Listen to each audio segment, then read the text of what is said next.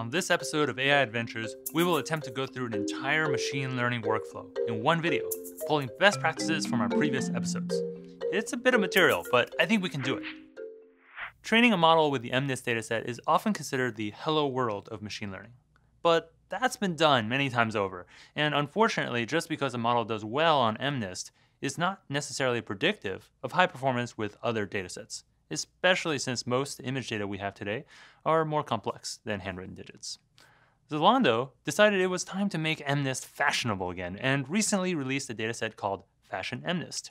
It's the exact same format as the regular MNIST, except the data is in the form of pictures of various clothing types, shoes, bags. It's still across 10 categories though, and the images are still 28 by 28 pixels. So let's train a model to detect which type of clothing is being shown. We'll start by building a linear classifier, as usual, and see how we do. And we'll use TensorFlow's estimator framework to make our code easy to write and easy to maintain. As a reminder, we'll first load in the data, create our classifier, and then run the training and evaluation. We'll also make some predictions directly from our local model. Let's start by creating our model.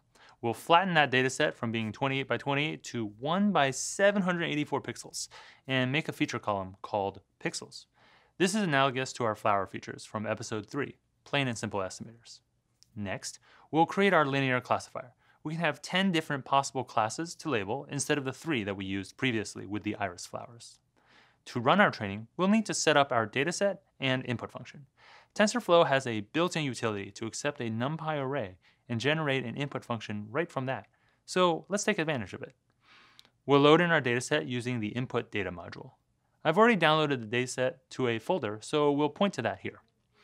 Now we can call classifier.train to bring together our classifier, the input function, and the dataset. Finally, we run an evaluation step to see how our model did. When we use the classic MNIST dataset, this linear model typically gets about 91% accuracy.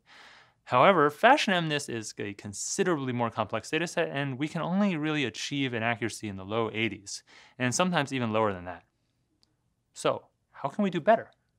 As we learned in episode 6, let's go deep.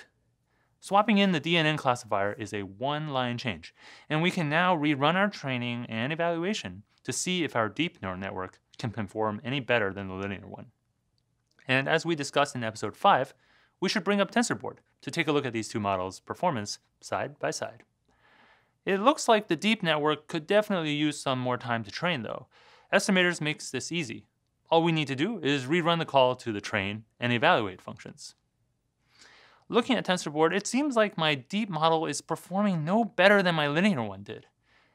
This is perhaps an opportunity, however, to tune some of my hyperparameters, like we talked about in episode 2.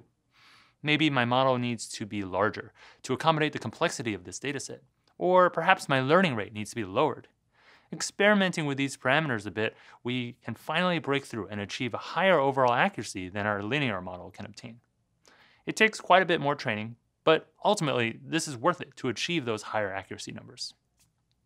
Notice also that the linear model plateaus earlier than the deep network. Because deep networks are often more complex than linear ones, they can take longer to train. And at this stage, say we're happy with our model.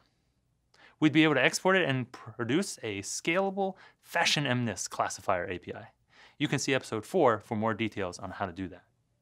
Let's also take a quick peek at how you can make predictions using estimators. In large part, it looks just like how we called train and evaluate. That's one of the great things about estimators, the consistent interface. Notice that this time, we've specified a batch size of 1, num epochs of 1, and shuffle as false. This is because we want the predictions to go one by one, making predictions through all the data and preserving that order. I've extracted 5 images from the middle of the evaluation dataset for us to try some predictions on. And I picked these 5 not just because they were in the middle, but because my model managed to get 2 of them wrong. Both were supposed to be shirts, but the model thought that the third example was a bag and the fifth example was a coat incorrectly.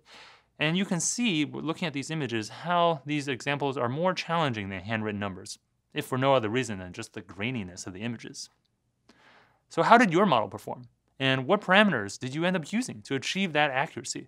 Let me know below in the comments. You can find the code that I used to train this model and generate these images also in the links below, along with more links to the other resources we talked about in this episode. Our next set of videos will be focused on some of the tools of the machine learning ecosystem to help you build out your workflow and toolchain, as well as showcase even more architectures that you can employ to solve your machine learning problems.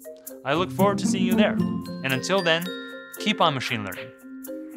Thanks for watching this episode of Cloud AI Adventures. Be sure to subscribe to the channel to catch future episodes right when they come out.